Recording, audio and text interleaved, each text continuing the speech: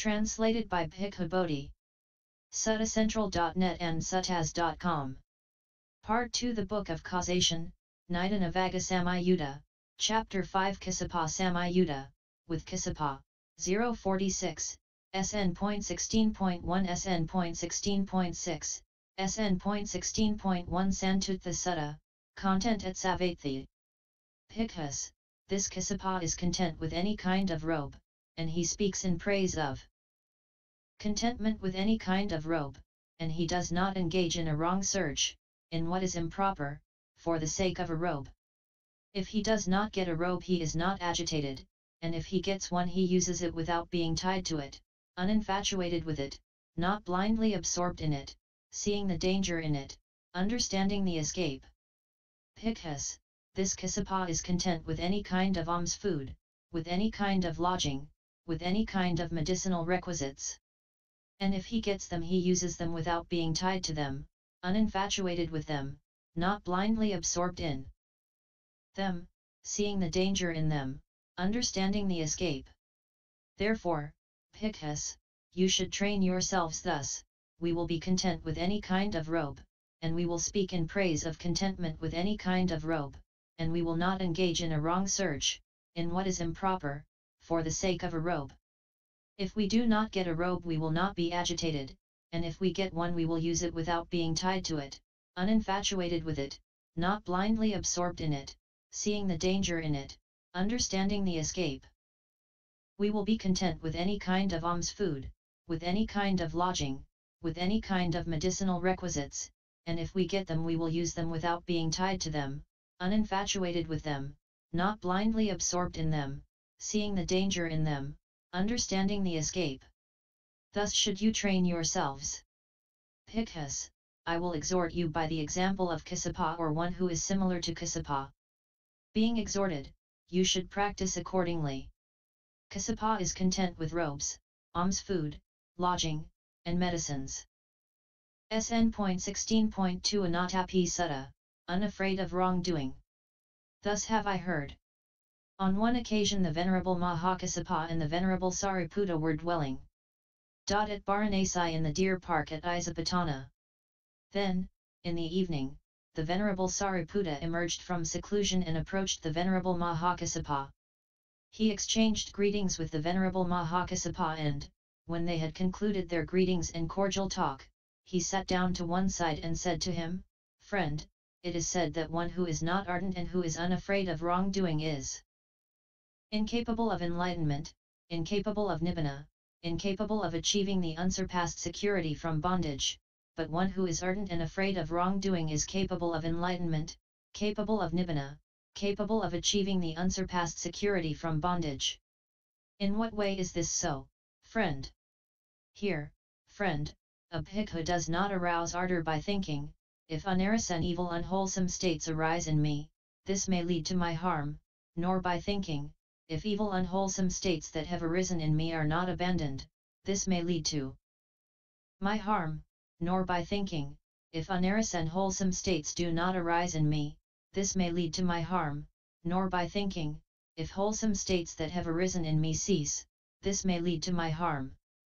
Thus he is not ardent. And how, friend, is he unafraid of wrongdoing?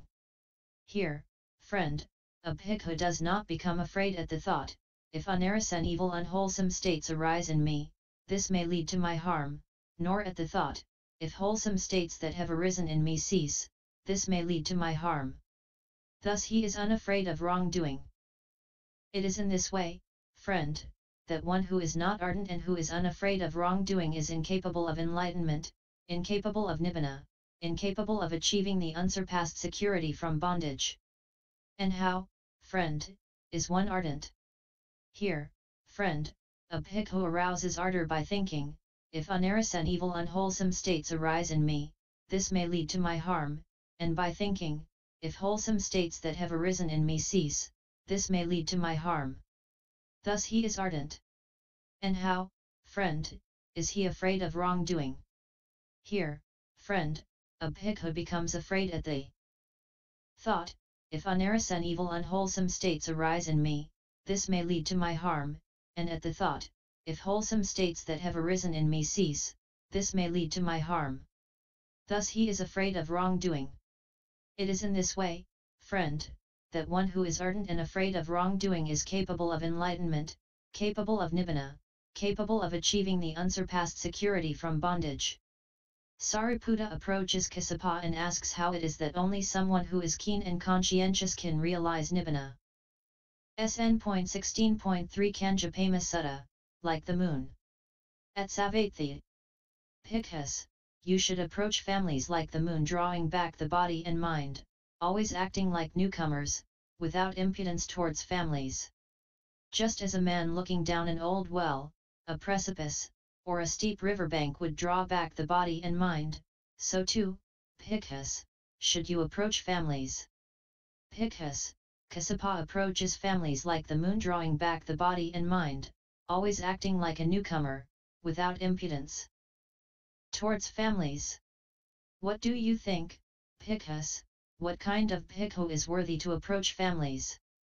Venerable Sir, our teachings are rooted in the Blessed One, guided by the Blessed One, take recourse in the Blessed One. It would be good if the Blessed One would clear up the meaning of this statement. Having heard it from him, the bhikkhus will remember it. Then the Blessed One waved his hand in space and said, Bhikkhus, just as this hand does not get caught in space, is not held fast by it, is not bound by it, so when a bhikkhu approaches families his mind does not get caught, held fast, and bound amidst families, thinking, may those desiring gains acquire gains, may those desiring merits make merits. He is as elated and happy over the gains of others as he is over his own gains. Such a bhikkhu is worthy to approach families. Bhikkhus, when Kassapa approaches families his mind does not get caught, held fast, or bound amidst families, thinking, may those desiring gains acquire gains, may those desiring merits make merits. He is as elated and happy over the gains of others as he is over his own gains. What do you think, Bhikkhus, how is a bhikkhu's teaching of the Dhamma impure, and how is his teaching of the Dhamma pure? Venerable Sir, our teachings are rooted in the Blessed One. Then listen and attend closely, Bhikkhus, I will speak. Yes, Venerable Sir, those bhikkhus replied. The Blessed One said this, a bhikkhu teaches the Dhamma to others with the thought, oh, may they listen to the Dhamma from me. Having listened, may they gain confidence in the Dhamma. Being confident, may they show their confidence to me. Such a bhikkhu's teaching of the Dhamma is impure. But a bhikkhu teaches the Dhamma to others with the thought, the Dhamma is well expounded by the Blessed One, directly visible, immediate, inviting one to come and see, applicable, to be personally experienced by the wise. Oh, may they listen to the Dhamma from me. Having listened, may they understand the Dhamma. Having understood, may they practice accordingly. Thus he teaches the Dhamma to others because of the intrinsic excellence of the Dhamma, he teaches the Dhamma to others from compassion and sympathy, out of tender concern. Such a bhikkhu's teaching of the Dhamma is pure. Bhikkhus, Kassapa teaches the Dhamma to others with the thought, the Dhamma is well expounded by the Blessed One. Oh, may they listen to the Dhamma from me. Having listened, may they understand the Dhamma. Having understood, may they practice accordingly, he teaches the Dhamma to others because of the intrinsic excellence of the Dhamma, he teaches the Dhamma to others from compassion and sympathy, out of tender concern. Bhikkhus, I will exhort you by the example of Kassapa or one who is similar to Kassapa. Being exhorted, you should practice accordingly. Kassapa approaches families like the moon. With humility, keeping his distance, and not getting involved. So when he teaches, it is with pure intentions. SN.16.4 Kulupaka Sutta, a visitor of families. At Savatthi. Bhikkhus, what do you think, what kind of bhikkhu is worthy to be a visitor of families and what kind of bhikkhu is not worthy to be a visitor of families? Venerable Sir, our teachings are rooted in the Blessed One. The Blessed One said this, Bhikkhus, a bhikkhu might approach families with the thought, May they give to me, not hold back. May they give me much, not a little. May they give me fine things, not shabby things. May they give me promptly, not slowly. May they give me considerately, not casually. When a bhikkhu approaches families with such a thought, if they do not give, he thereby becomes hurt, on that account he experiences pain and displeasure. If they give little rather than much, if they give shabby things rather than fine things, if they give slowly rather than promptly, if they give casually rather than considerately, he thereby becomes hurt, on that account he experiences pain and displeasure. Such a bhikkhu is not worthy to be a visitor of families. Bhikkhus, a bhikkhu might approach families with the thought, when among others families, how could I possibly think, may they give to me, not hold back. May they give me respectfully, not casually. When a bhikkhu approaches families with such a thought, if they do not give, if they give casually rather than considerately, he does not thereby become hurt, he does not on that account experience pain and displeasure. Such a bhikkhu is worthy to be a visitor of families. Bhikkhus, Kassapa approaches families with such a thought. Thus if they do not give, if they give casually rather than considerately, he does not thereby become hurt, he does not on that account experience pain and displeasure. Bhikkhus, I will exhort you by the example of Kassapa or one who is similar to Kassapa. Being exhorted, you should practice accordingly. Some monks approach families in the hope of receiving fine gifts or respect, but not Kassapa. SN.16.1-SN.16.6, old. Thus have I heard. On one occasion the Blessed One was dwelling at Rajagaha in the bamboo grove, the squirrel sanctuary. Then the Venerable Mahakassapa approached the Blessed One, paid homage to him, and sat down to one side. The Blessed One then said to him, "You are old now, Kassapa, and those worn-out hempen rag robes must be burdensome for you. Therefore, you should wear robes offered by householders, Kassapa, accept meals given on invitation, and dwell close to me. For a long time, Venerable Sir, I have been a forest dweller and have spoken in praise of forest dwelling, I have been an almsfood eater and have spoken in praise of eating almsfood, I have been a rag robe wearer and have spoken in praise of wearing rag robes, I have been a triple robe user and have spoken in praise of using the triple robe, I have been of few wishes and have spoken in praise of fewness of wishes, I have been content and have spoken in praise of contentment, I have been secluded and have spoken in praise of solitude, I have been aloof from society and have spoken in praise of aloofness from society, I have been energetic and have spoken in praise of arousing energy. Considering what benefit, Kassapa, have you long been a forest dweller, and spoken in praise of arousing energy? Considering two benefits, Venerable Sir. For myself I see a pleasant dwelling in this very life.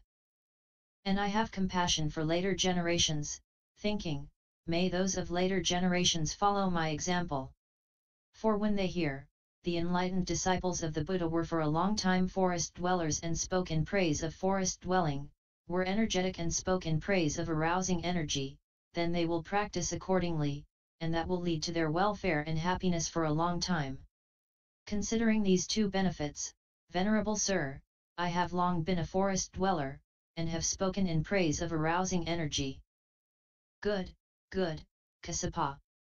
You are practicing for the welfare and happiness of the multitude, out of compassion for the world, for the good, welfare, and happiness of devas and humans. Therefore, Kassapa, wear worn-out hempen rag robes, walk for alms, and dwell in the forest. The Buddha points out that Kassapa has grown old, and urges him to give up his ascetic life and stay in a comfortable monastery. SN.16.6 Exhortation, 1. At Rajagaha in the bamboo grove. Then the Venerable Mahakassapa approached the Blessed One, paid homage to him, and sat down to one side. The Blessed One then said to him, exhort the Bhikkhus, Kassapa, give them a Dhamma talk. Either I should exhort the Bhikkhus, Kassapa, or you should. Either should give them a Dhamma talk or you should. Venerable Sir, the Bhikkhus are difficult to admonish now, and they have qualities which make them difficult to admonish. They are impatient and do not accept instruction respectfully. Here, Venerable Sir, I saw a Bhikkhu named Banda, a pupil of Ananda, and a Bhikkhu named Abhinajika, a pupil of Anuruddha, competing with each other in regard to their learning, saying, "Come, Bhikkhu, who can speak more? Who can speak better? Who can speak longer?" Then the Blessed One addressed a certain Bhikkhu thus, "Come, Bhikkhu, tell the Bhikkhu Banda and the Bhikkhu Abhinajika in my name that the teacher calls them." "Yes, Venerable Sir," that Bhikkhu replied, and he went to those Bhikkhus and told them, "The teacher calls the Venerable Ones." "Yes, friend," those Bhikkhus replied, and they approached the Blessed One, paid homage to him, and sat down to one side. The Blessed One then said to them, "Is it true, Bhikkhus, that you have been competing with each other in regard to your learning, as to who can speak more, who can speak better, who can speak longer?" "Yes, Venerable Sir." "Have you ever known me to teach the Dhamma thus, come, Bhikkhus, compete with each other in regard to your learning, and see who can speak more, who can speak better, who can speak longer?" "No, Venerable Sir."